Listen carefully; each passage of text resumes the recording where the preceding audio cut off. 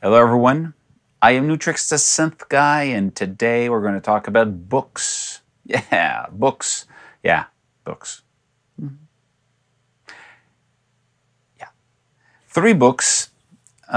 Three books because I think it's always useful to learn more and to be able to do more with what we know. And these are three books that are just fun to read and easy to read. One is harder and I would say demand a lot more focus, but that one is a free one. So let's start with the, I would say, leisure reading. Synthesizer Evolution, From Analog to Digital and Back, from Oli Freke, and it's from Velocity Press. This is a cool little book. It's just a fun, I would say, bedside book reading.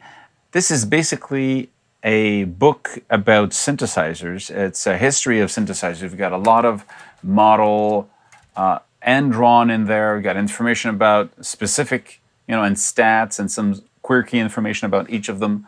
You have a presentation of, basics of the evolution of synthesis, differences between a VCO, a VCF, a DCO, differences between digital synthesis, additive synthesis, FM synthesis, sampling. So I think it's a kind of cool book to wrap around all the notion and even abbreviation, modular, MIDI, semi-modular string synthesizer, vector synthesis, a lot of information.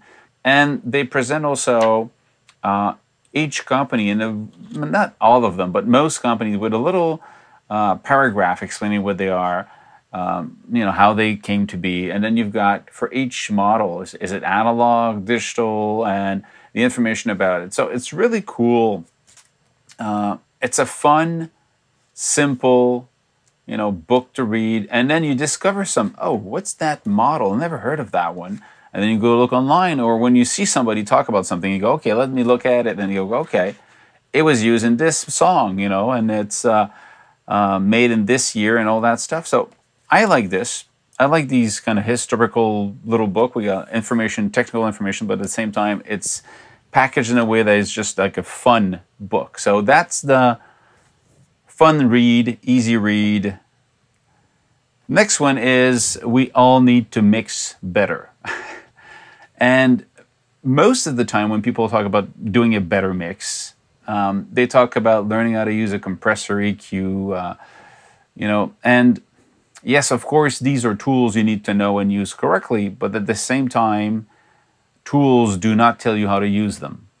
And I like to compare that to cooking, When you cook a meal, it's like mixing a song. You've got all the ingredients, and there's a recipe, and you learn to follow it, but every time you do it yourself, you change a little bit the recipe, and it becomes better just because you use your tools the way you want to, and you learn to work with what you have.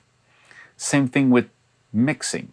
You have all the recipes of the song in the tracks, and then you're going to have to mix them. And of course, tools have an effect on the mix, but mixing with your mind is the one key thing. And it's important. This is a really good book, straightforward about how to approach mixing the right way, not about tools, but about how you want to use these tools and how you want to do this. So, and this is really written in a simple manner that everybody that wants to mix better, and it goes by instrument. You want to do piano. Well, and look at this is really cool. You've got like, okay, concept, cardioid versus Omni MS, and then you only have 3 paragraphs, and it's clear.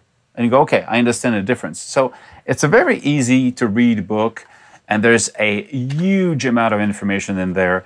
Honestly, you're going to find yourself putting a lot of tips in there, little flags to come back and to read it again. I just find it's a nice, simple, efficient, straightforward information way to be able to to get further with what you already know, and you'll learn stuff that you never knew before. So this is by Micheal Stavrou. And it's from, what's the name of the company? It's Flux Research.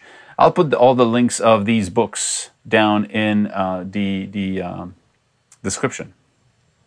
The last one is a free book.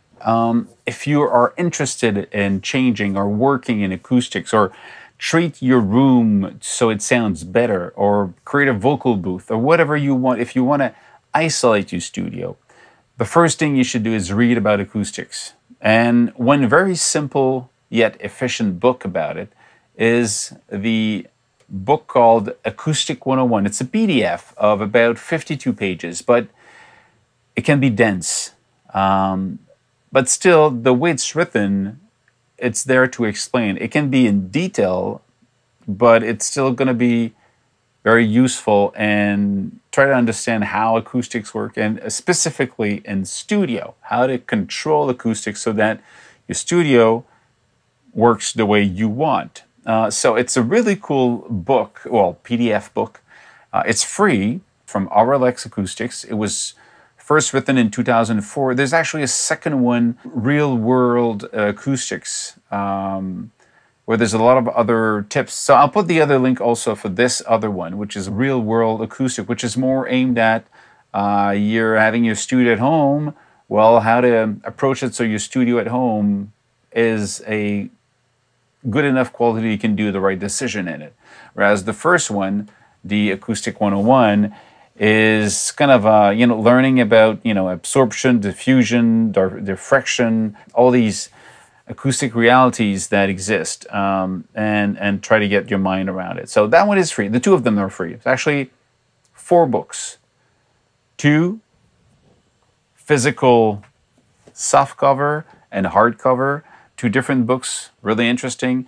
And the 2 others are from Auralex about acoustics and how to approach it for your studio if you want to.